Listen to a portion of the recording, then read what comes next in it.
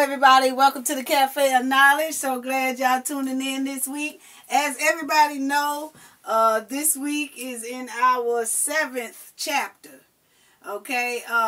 Last week we did about the fraud and the inventory cheating and things like that. But this week we are specifically going to talk about the explaining the budgeting. Okay, how to budget a company's money, how to budget your money, all of it ties in together exactly like I was telling you last week. Okay, so this week we're going to touch into the budgeting and the budgeting process of how do we separate the budgeting and how do we create the budgeting process and what does it mean to have a budget. Like, why do we keep a budget? And we keep a budget to make sure that we can keep our bills paid. That to make sure that you have enough money at the end of the month to pay all your bills and have some money left over in your account for whatever you want to do or for whatever the company wants to do. You have that extra money in the pot. But you have to create or have a budget to make sure that your money is balancing every week. Okay? So now, when you're doing a budget, so since we know about that, but when you're doing a budget, let's say that you're doing it for, we're going to do a quick example for a budget for yourself, and then we're going to do another quick example for the budget of a company, which we kind of went over that last week, but I'm just going to touch base a little bit this week. Now, a budget is when you have calculated all month long.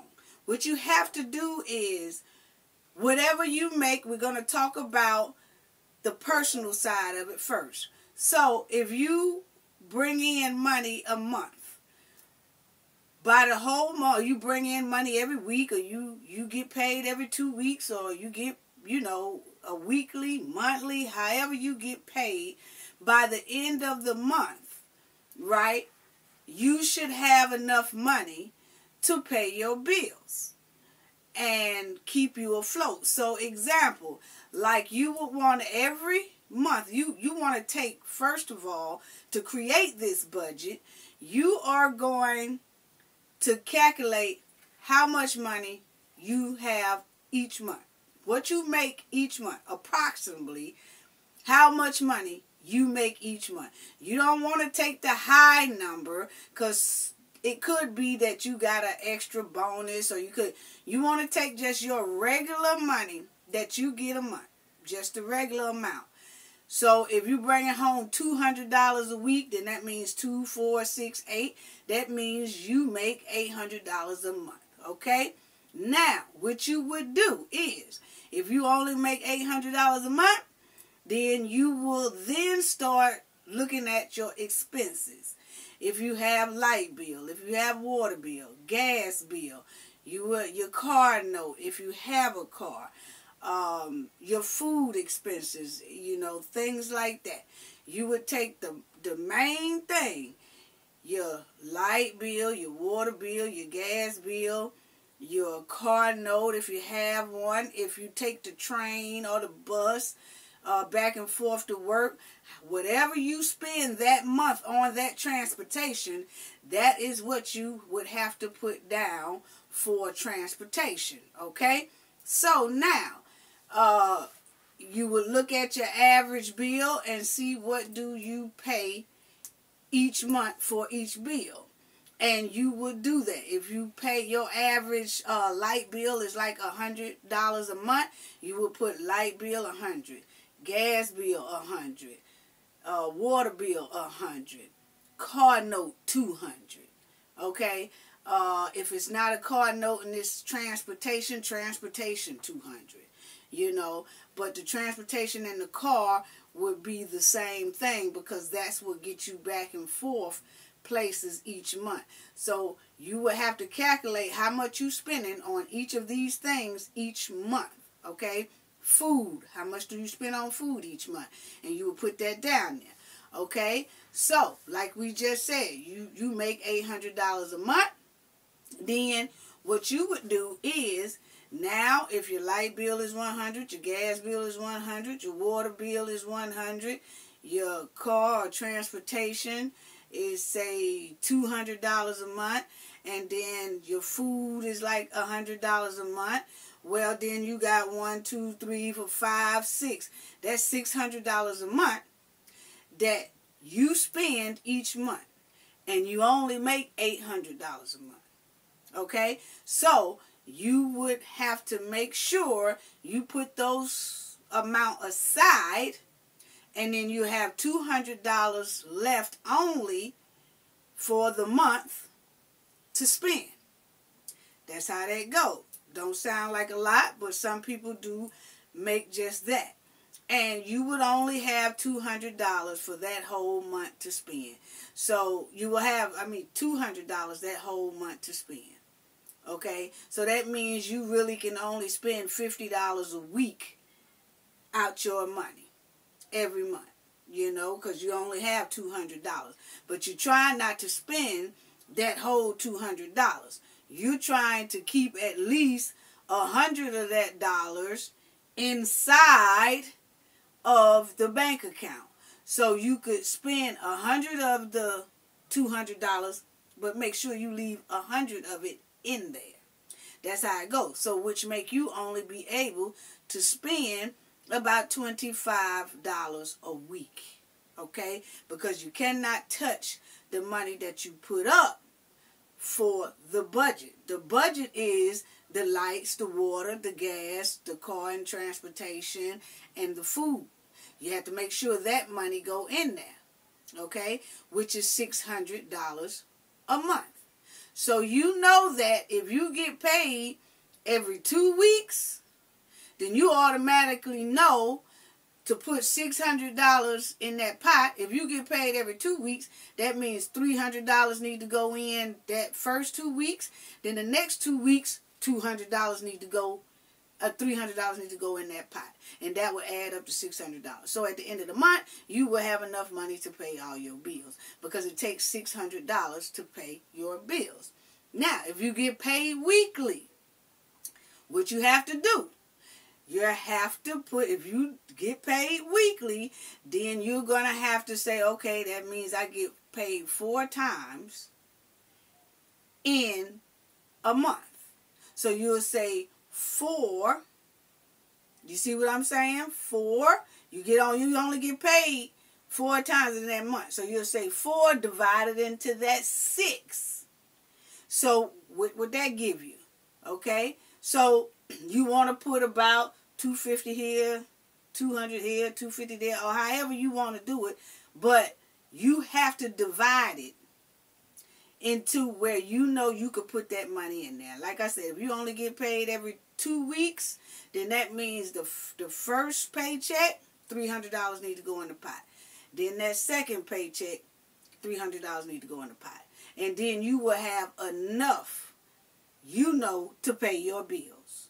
And then the rest of the money that's left over goes into your personal usage. Okay?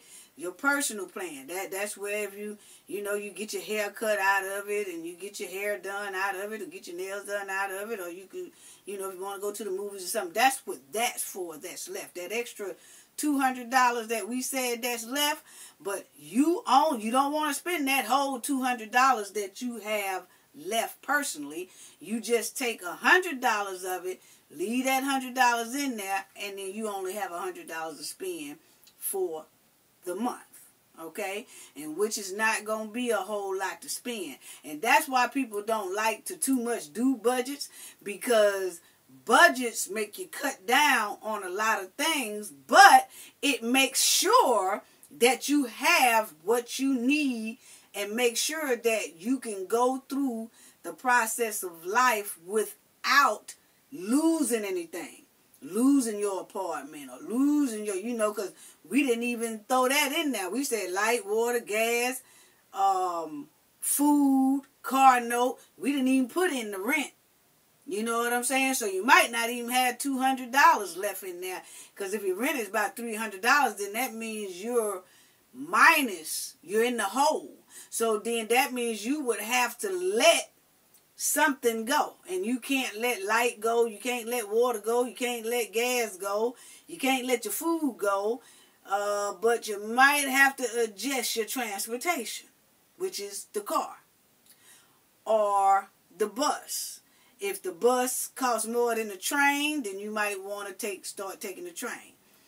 If the car note is eating more of your money where it's making you into the negative, then you might want to adjust your car payments or talk to the people to see can you adjust your car payments or something. Or you might have to just get another car, a cheaper car. But you have to stay inside the budget.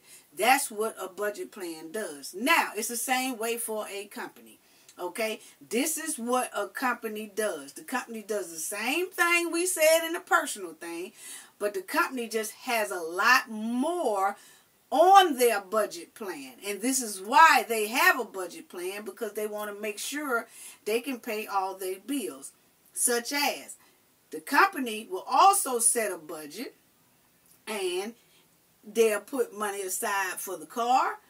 They have company cars sometimes, They have to put their money aside for their inventory because they got to pay for their inventory every month.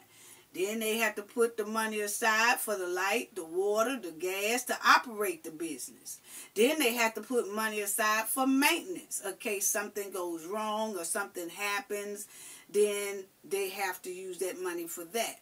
Then they put money aside for employees because they have to pay their employees because your employees have to have their money as well. So then you have a budget plan that for employees. You put up that type of money for employees. Then after all of that, what's left over, that's what the company keeps. Okay? So that's how that goes. It's the same way as your personal budget and a company budgeting.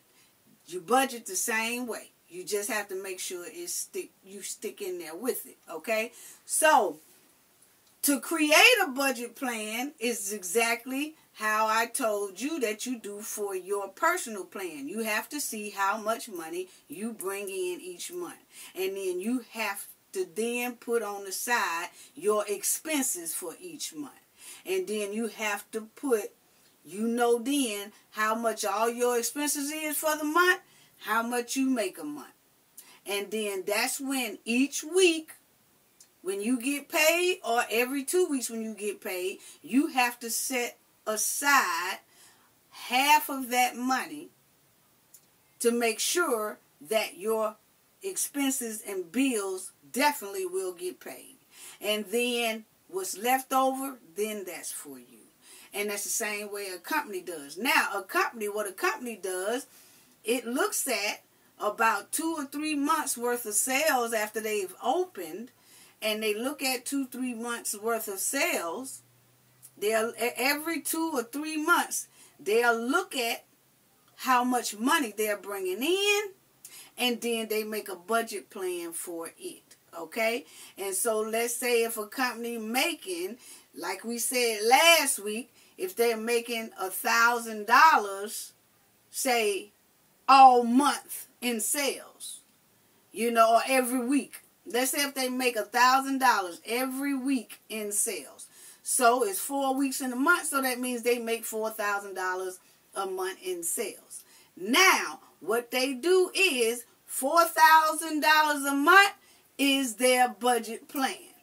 So they try to make sure no matter what goes on in that store, they have to bring in $4,000 every month. In order to meet their budget, they have to make $4,000 a month. So then they start saying what they have to put aside each week to make sure that when the month comes to an end, they have enough money to pay their vendors, then their light bill, water bill, gas bill, for their company car, you know, for their inventory. That when people, they have to make sure, for the maintenance people that comes in, they have to make sure that they have this money covered for that, because that's what keeps them afloat. Okay, and then the rest of it they put into the account. So that's what a budget plan is for, and that's why companies are so strict on managers who run the store and everything, to make sure that, hey, y'all make this budget plan. You have to make about $4,000 a month, which is $1,000 a week. You have to pull in $1,000 a week in this store. And that's why companies are so strict, making sure that the managers do that. And they try to come up with different strategies and stuff to make their sales be even bigger, that more money than the $1,000 a week comes in. They think of strategies that bring their company in more money, because they want more money. Because the more money they have, the more cushion and comfortable they feel with their money, because then they know for a fact they have enough to cover that budget plan they have. Okay, so that's what you do on that, guys. So just make sure that you do know that. So that's how that goes. So that's the purpose of why companies make budget plans, and why a person should have a personal budget plan. And I always have myself on a budget plan as well each month. That never stops. If you want to make sure that you keeping all your stuff in line to where you know that you will be able to afford everything, and that you don't go over your limit. You can kind of go under. It's all right to be under your limit, but it's not good to be over your limit, because that's when people has to have like their car repossessed because they can't pay for it.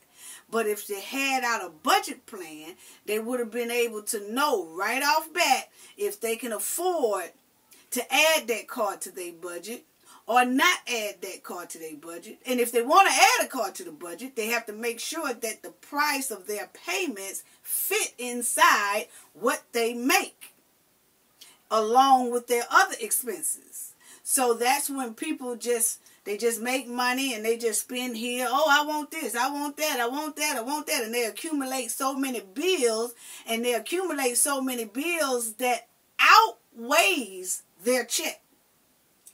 And then they realize they don't have enough. Now they done got themselves, they done signed on the dotted line. They got contracts with a lot of these things. And then they realize they don't make enough to cover all that. And then that's when they start, well, I'm not going to pay for this month because I got to pay for that this month. Then I pay for this double next month, and then I ain't going to make no payments on this. That's not how you run a business, and it's not how you're supposed to run your personal life. You're supposed to always budget your money so that you will have enough. Whatever you purchase or buy, you already know if you can afford it or you can't. And if it's not fitting inside your budget, you have to leave it be until you make more money, and you start increasing your income where you're making more money. Then you can go back and get whatever it was that you couldn't afford to get the first time. Okay, so that's basically the purpose of that. And next week, we're gonna do a chart on budgeting. I'm gonna show you a chart on just how it goes, what you should set aside, and how it looks after you deduct all of it, and what you have left in the bank account, and things like that. We're gonna do a chart next week to explain everything that I just said. But I'm quite sure you get the understanding of it. If not, please rewind, refer back, and then you'll quite understand what I was saying, okay? So that's basically what a budget plan is, okay? Now, you're going to always have where your money is coming in, and it's the more The more your income grow, same way with a business. Like if you start getting a raise on your job and you making a little bit more money, the more your income grow, the more you can put more inside of your budget. But the less you make, you can't put a lot in your budget. But when you start making more money and you start getting promotions and you start getting raises, then your budget can go. You say, you know what? I got enough money to have 2 cars. It fits in your budget, okay. But if it don't fit in your budget, you have to leave it alone. So that's the same way that a company does. Every time a company business grows, and say like 6 months from now, say 1 year, they made $10,000. Then say the next year they made $15,000. Well, see, they made $5,000 more. So then they can purchase more because their budget says they can, because they got $5,000 more. So then they make their budget over with some items that they can get extra because they made extra. So that's how they go. Okay, a company always gather their expenses and how much they make in order to set that plan and to set a goal.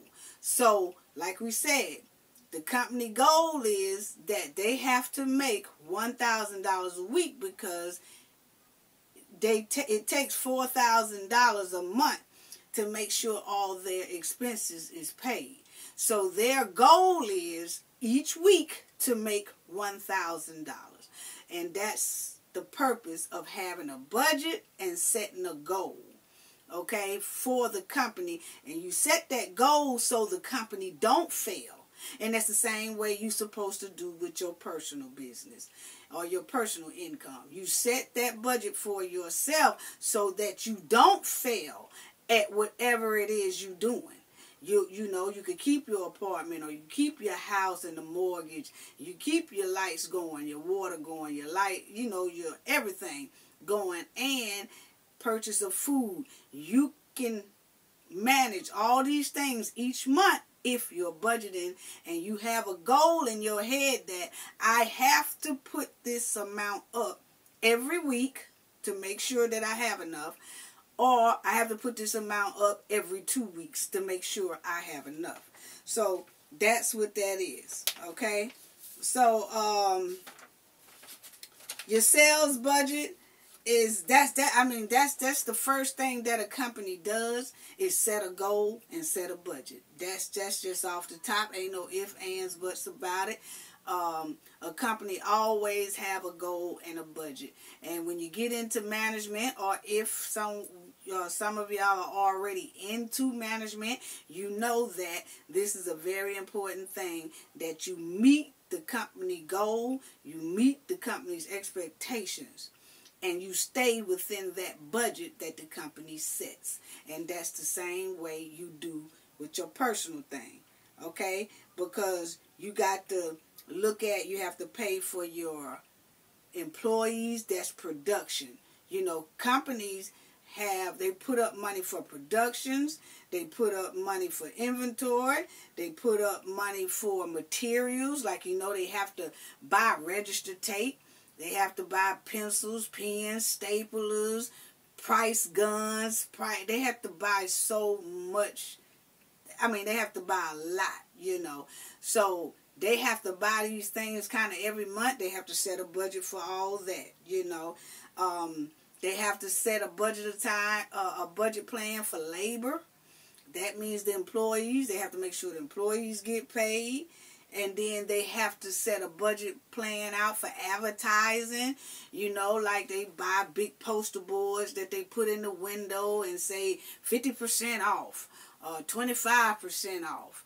They might have a couple of commercials out that they have to pay to put their commercials on the air. So they have to have a budget line for commercials and advertising. That's called advertising. So it's like all that right there is what a company has to do, you know. And then they also, in the process of putting all those things in their budget plan, they have to also make sure that at least they have some money left over to put in the bank. Okay? And that's the same way that you're supposed to do as an individual with your money. Okay? So that's basically how it goes. You always want to have your budget plan set to where when you pay your bills and you have money left in the bank, that your money that's left in the bank is growing each and every month. Each and every month. That shows that your business is doing well, and that shows that you are budgeting your own money very well. If you're keeping money for yourself, and then you putting up, after you pay all your bills, you put up probably $100 every month, then you will see it growing every month because you don't touch it. You don't touch it. You don't touch that money until about after a year. And then you don't touch all of it. You just use a little bit of it, but then that's when your money starts to continue to grow. It continues to grow. But you have to leave it put. Don't touch it. You have to leave it in there. Act like you don't have it. You have to leave it in there for at least a year. And then if you leave $100 in your account each month after you pay all your expenses, by the end of the year you will have $1,200 because it's 12 months in a year. You will have $1,200, and then that next year, when you study putting money in the pot and it steady growing, then you can take $100 or $200 out of there, or probably $400 out of there, and kind of do a little something that you want to do with it. But you just continue to be putting money in there. You don't snatch all of, oh, I got $1,200. You snatch all of it out the bank and go buy something for $1,200. Now you back down to zero, square one, and you got to build it all back up again. That's not how you do that. And that's not how businesses do that. They keep their money in there, and they wait till about after a year it has built up, and then they'll take a little bit out of it to do something extra. Like they might take a little bit out of it to get the front of the building painted. And then after that, they don't touch it no more. It might be the next year before they touch it again. And that's the same way with your personal money. You know, at the end of the year, you have $1,200, then you might want a dryer or washing machine or something like that in your house, and it might cost $300, $400. Well, you take that out and buy that. And then once you buy that, you don't touch it no more. You got to let it build back up to about 7 or 8 or 9 more months, or close to the next year. And then that next year, then you see something else you like. Now the pot has gotten even bigger than the $1,200, because you left, like, after you took about $400 out of it, you got like 8 left. So then that next year, you put that 12 on top of that, you got like $1,600 or $2,000. It depends on how you do. You got about $2,000 that second year in the bank. You see how it keeps growing? See how it keeps growing? Then you're able to take probably about $700 out of it that time, but you still gonna have a lot left. And then you can buy something that you want to buy that's $700. Okay? And then your pot is steady growing. Then that next year, you should have about $3,000, $4,000 in your savings. And then that's when you can pull about $400 or $500 of it out, and then buy something you want that next year.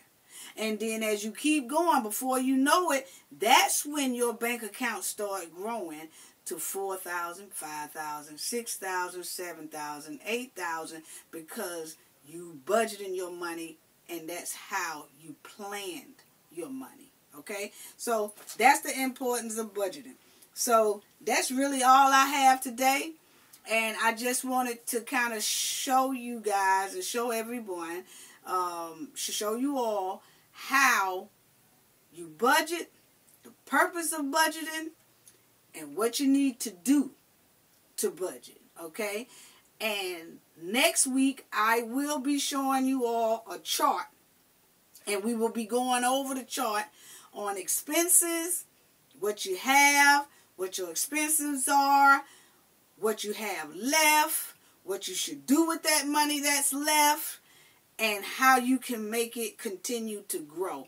And it's basically going to show you about the business, but like we just said, I just explained to you how you do your own business. But we're going to break out the chart next week, and it's going to go line by line and show you about how you budget a certain amount of money and what you have to pay out of that money, and then what you have left, how to save that money, don't touch that money, and let that money grow. Okay, so that's all we have today for the budgeting. And like we said, this was chapter 7. Today, chapter 7 was the opening process of your budgeting. And then next week, we will do the chart on budgeting, which will be chapter 8. Okay, so hope you all have a great week. Stay safe. Don't forget, please like and subscribe. Please click it. Share the video with people. Tell people, please. Make sure if you view it, click subscribe. That's all you have to do. It's free. Don't cost anything. Okay? And you will see me and Jay video come out on Sundays, and the inventory video always come out on Wednesdays. So y'all have a great week, and see you next week for your chapter 8 budgeting. Bye-bye.